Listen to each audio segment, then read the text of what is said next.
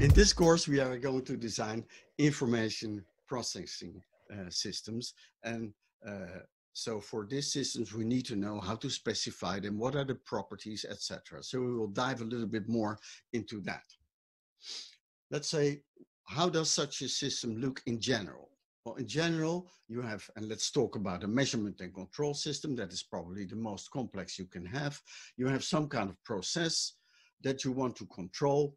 And for this, you excite it with all kinds of signals. You acquire signals from it. You measure them with sensors.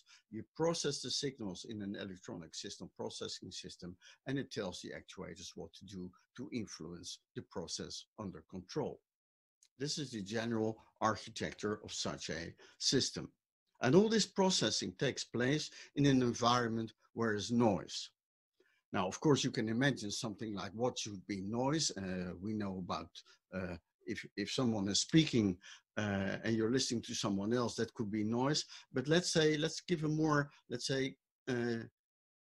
exact description of what is information, what is data, and what is noise. And let's do it here. So some definitions.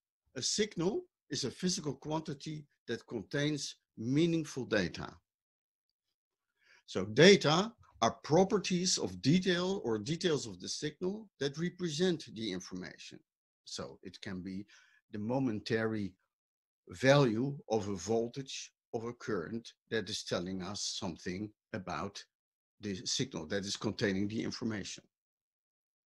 But it can also be the position of the zero crossings of a signal.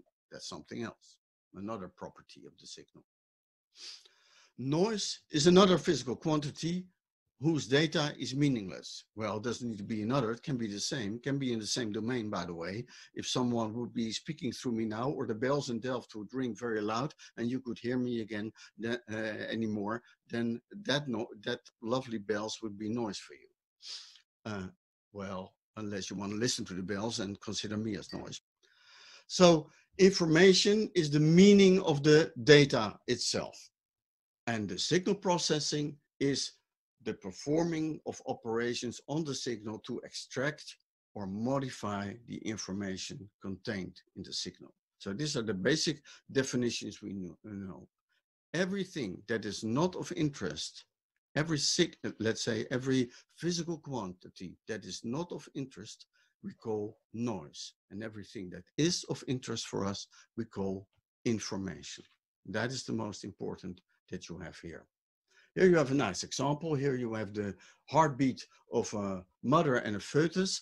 And here you see what is noise and what is information. If you want to listen to if you want to study the heartbeat of the mother, well, then you need other components of the spectra than if you want to study the heartbeat of the fetus. And one can be noise for the other one. One can be considered as noise for the other one. So what is noise and what is information is in the eye of the processor, the one who let's say the retriever of the information. It's not a, let's say, fixed definition.